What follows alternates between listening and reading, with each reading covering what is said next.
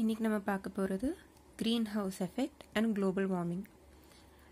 1987ல் gene baptised Fourier அவர் தான் வந்துட்டு இந்த க்ரீன் ஹவுஸ் எஃபெக்ட் அப்படின்னு சொல்லி பேரை வந்துட்டு ஃபஸ்ட்டு இன்ட்ரடியூஸ் பண்ணார். இந்த க்ரீன் ஹவுஸ் எஃபெக்ட்னா என்ன அப்படின்னு பார்ப்போம். க்ரீன் ஹவுஸ் எஃபெக்ட் இது வந்துட்டு எர்த், சன், இது வந்துட்டு ஓசோன் லேயர். ஓகேங்களா? ஸோ சன்லேருந்து வர ரேஸ் வந்து அர்த்தில் பட்டு ரிஃப்ளெக்ட் ஆகிட்டுருக்கு, எப்பயுமே ரிஃப்ளெக்ட் ஆகிட்ருக்கும். இந்த ஓசோன் லேயர் இருக்கிறதுனால இந்த ஓசோன் லேயர் ப்ளஸ் CO2 இன்னும் கொஞ்சம் கேஸஸ் இருக்கிறதுனால இந்த ஹீட்டை ட்ராப் பண்ணி அர்த்தை வார்மாக வைக்கிறதுக்கு ஹெல்ப் பண்ணும். ஓகேங்களா? இல்லாட்டி இது எதுவுமே இல்லைன்னா இருக்கிற சன்ரைஸ் எல்லாம் விழுந்துட்டு மறுபடியும் எஸ்கேப் ஆயிரும்.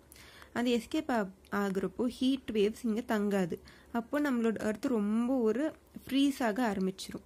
ஸோ இது வந்துட்டு CO2, NO, CO இந்த மாதிரி இருக்கிற கேஸஸ் எல்லாம் என்ன பண்ணும், இந்த ஹீட் வேவ்ஸை ட்ராப் பண்ணிவிட்டு எர்த்தை வந்துட்டு ஒரு வார்ம் பிளேஸாக வைக்கிறதுக்கு யூஸ் பண்ணும். அதுதான் வந்துட்டு க்ரீன் ஹவுஸ் எஃபெக்ட் அப்படின்னு சொல்லி சொல்வோம். Some sunlight that hits the earth is reflected, some becomes heat. ஓகேங்களா? வர்றது வந்துட்டு சிலது வந்துட்டு எஸ்கேப் ஆயிரும் கொஞ்சம், ஆனால் மோஸ்ட்டாக வந்துட்டு இங்கே ட்ராப் ஆகிட்டு நம்மளுக்கு கொஞ்சம் மிதமான ஒரு வார்ம்த் வந்துட்டு கொடுத்துட்ருக்கும். இதுதான் வந்துட்டு க்ரீன் ஹவுஸ் எஃபெக்ட் அப்படின்னு சொல்லுவாங்க. இந்த டெஃபினிஷன் பார்த்தீங்கன்னா, defined as the heating up of Earth's surface due to the trapping of infrared radiation reflected by Earth's surface by CO2 layer in the atmosphere. இது வந்துட்டு heating up of Earth's surface, Earth surface-ஐ heat பண்ணுறதுக்கு use பண்ணும். எப்படி? trapping of infrared radiation. infrared radiation வந்து நம்ம சன்லேருந்து வர radiation, அதை drop பண்ணி வச்சுட்டு நம்ம அர்த்தை வந்துட்டு கொஞ்சம் ஹீட்டப் பண்ணி வச்சுருக்கோம்.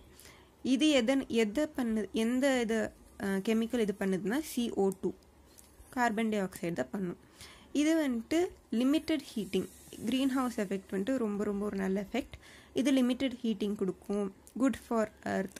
ஏன்னா இது வந்துட்டு டெம்பரேச்சர் மெயின்டைன் பண்ணும். அதனால வந்துட்டு நம்மளோட அர்த்துக்கு இது ரொம்ப ரொம்ப நல்லது. இதே வந்துட்டு லிமிட்டட் ஹீட்டிங்காக இருந்துச்சுன்னா நல்லது.